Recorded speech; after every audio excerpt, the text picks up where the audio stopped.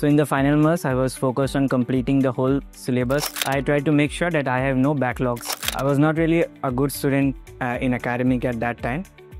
Hello, my name is Azim Ahmed. I am from Howrah, West Bengal, and I have scored 216 marks in JEE Advanced 2025.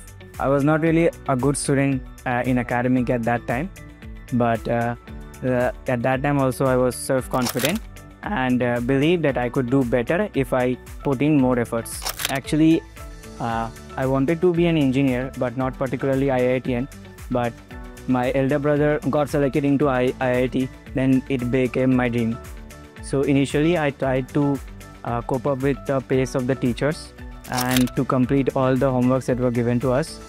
And I also make sure that I revise properly, space-time division, and I try to make sure that I have no backlogs. Self-assessment always plays a major role in your preparation because it gives you an idea how you are preparing, what kind of questions you are getting stuck in, which chapters are you weak in, and what are your strong positions. It gives you an overall idea of your preparation. The biggest myth about studying from home is that you do not get physical interaction with the teacher, and it's like you are not in touch with the teachers, but actually you are as much touch in the teacher as in the offline. In fact, better than that.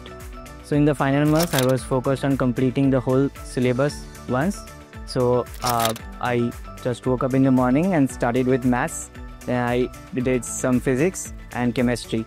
Just to believe in yourself and make sure whatever you dream of, you put in efforts in that. Customize practice because it gives you a freedom to practice the weak concept, and revision cards because it helps you to revise a big concept in a very few minutes. And the third is live doubt solving.